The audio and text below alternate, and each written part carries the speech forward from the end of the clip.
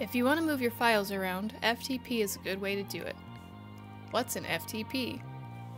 FTP stands for File Transfer Protocol. Not that you care, but hey, now you know.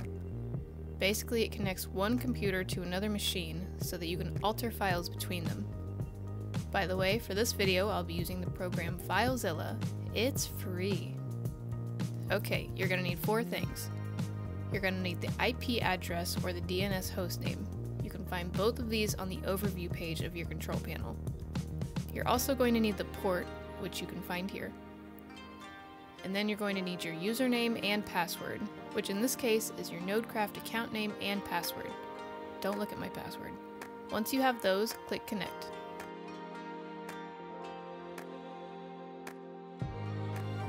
If your connection was successful, you'll see these 2 boxes here.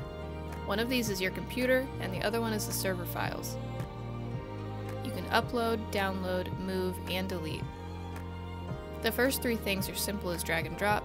Deleting is just like deleting something off your computer. Just click something and press the delete key on your keyboard. Deleting things may take some time to update on both sides. It's best to delete things via the file manager. Them's the FTP basics. You can probably get way more complicated than that, but I'm no rocket scientist, so that's on you.